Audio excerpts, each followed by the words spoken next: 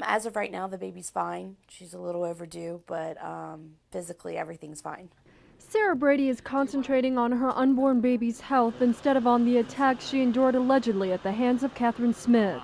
When I spoke with Katie Smith, she was a very trusting, friendly, intelligent sounding person. You would never imagine that there was anything offbeat about her story. Brady says Smith told her she was pregnant too, but police say that was false. Inside her apartment, police say they found a pregnancy suit along with baby and medical supplies.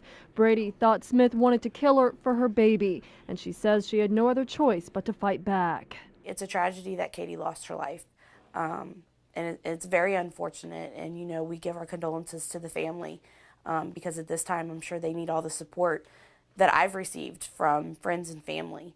Part of the investigation for police includes Catherine Smith's past. In 2001, her father was sentenced to 20 years for sexually abusing her as a child. His case, however, is not getting a second look. The matter has been reviewed twice, once in the Court of Appeals, once in the Supreme Court, and in both instances the judgment was affirmed. There was no reversible error, so it was a clean trial. Brady says her maternal instinct got her through the alleged attack, and now she plans to tell her daughter about it someday.